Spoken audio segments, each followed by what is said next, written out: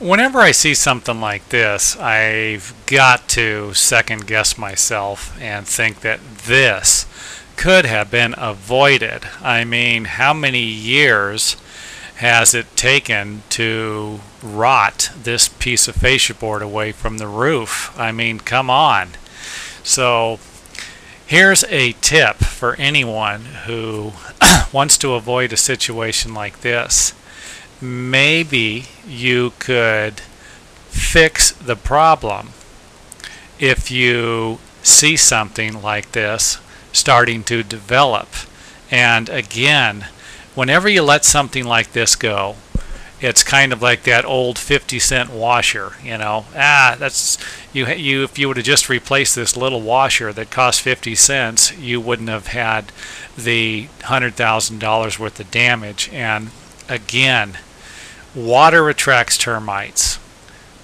Wood rot, mold, mildew, fungus, they all run hand in hand. So if something like this, and again, it doesn't have to be fascia board, it could be anything, but if you have a problem like this where you're starting to see some wood rot, find the problem and fix it as soon as possible. Don't let it get this bad. And then when it does get this bad, fix it.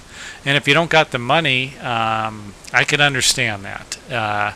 There are other things you can do, you know, and again, a lot of that might relate back to getting some more information to find out what you can do. I mean, I'd have a 1-hour video here on telling the people how to fix this without spending a lot of money. And who knows, maybe them will come in the future. But the main point I'd like to make in this video is little damage usually gets larger. If you can fix it when it's little, it's not going to cost you as much. However, if you wait until it is larger, it is going to cost more money. So common sense, remodeling, home repairs, you know, think about it. It makes sense to fix the problem before it gets big.